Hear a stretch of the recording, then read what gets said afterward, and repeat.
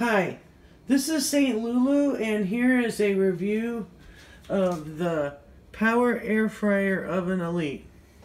I'm going to review what it's like when you get it out of the box and what you get with it. First of all, I'd like to say that the carnage from the box is right there. It's a little over a foot long and wide, square box, and that package up there is where all the styrofoam and stuff that came with it is. So you're going to have to deal with that. I got the red because I thought it'd look nice in my kitchen with my stainless black maple cabinets, pumpkin walls. I thought that would be the best. So, the red. Now, it's pretty chunky, so you're going to have space for it. If you can see next to the toaster and such, how chunky it is. So it takes up quite a bit of space. And then you're going to have to find a space for all these utensils and accoutrements. So keep that in mind.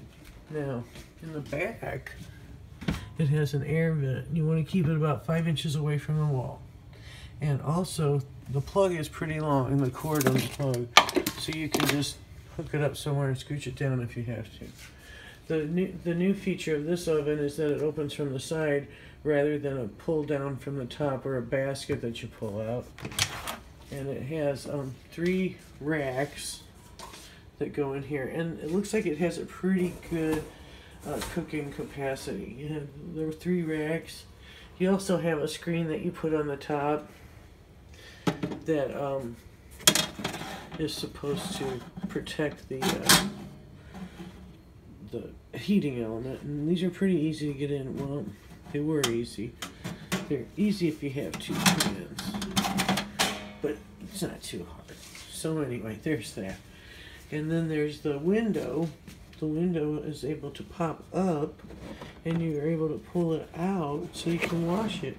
Because I guess they had a problem with those, where you'd get something leaking in there, and it would, be really hard, and you couldn't clean it out. So there's that.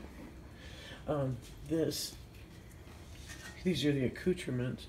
There's a round basket. You're supposed to put French fries in there and stuff, I guess popcorn, shrimp.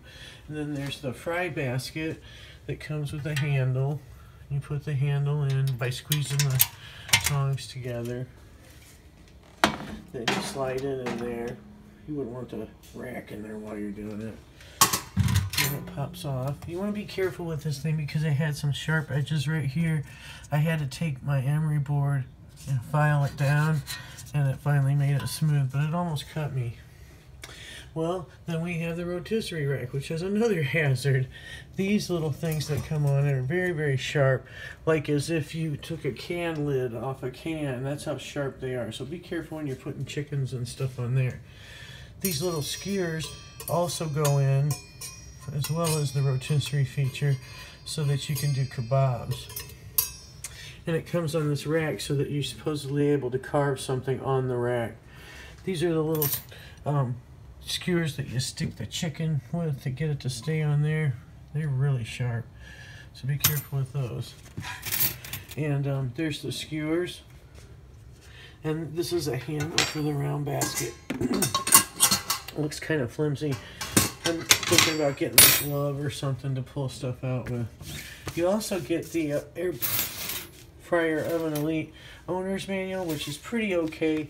It tries, but it doesn't really explain how to do the skewers and the rack very well. You kind of have to figure that out for yourself. Everything else is good. It gets you started on air fryer cooking. Then you get these cookbooks. One's the favorite fried foods, one's the dehydrated foods, and one's the rotisserie foods. They've got some pretty basic stuff in it. You open it up, you see the air fryer fried foods. Has a picture of French fries on the front, yet there's not a recipe for French fries. So it's a mystery on how to cook French fries in the air fryer oven. It's got some other recipes, some nice pictures, some don't have pictures, some do. Be interesting to see if you could cook one of everything in here and see how that turned out.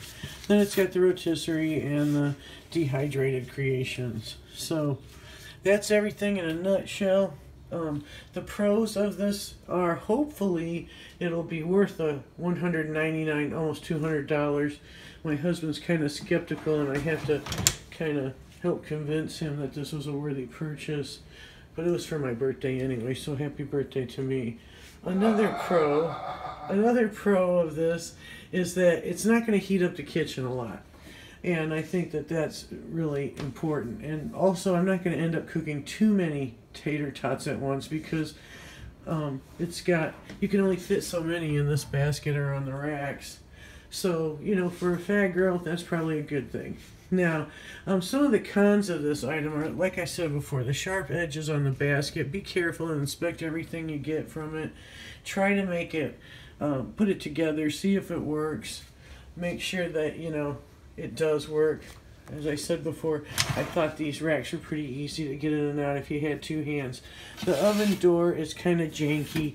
It kind of closes hard and catches right here. But we'll see how that goes with time. So, stay tuned. My first cooking experiment will be with tater tots. There is no tater tot recipe or even French fries for that matter, but there's a French fry control button, so I'll be using that when I cook the tater tots. So stay tuned for reviews by St. Lulu. I'll be cooking the tater tot soon.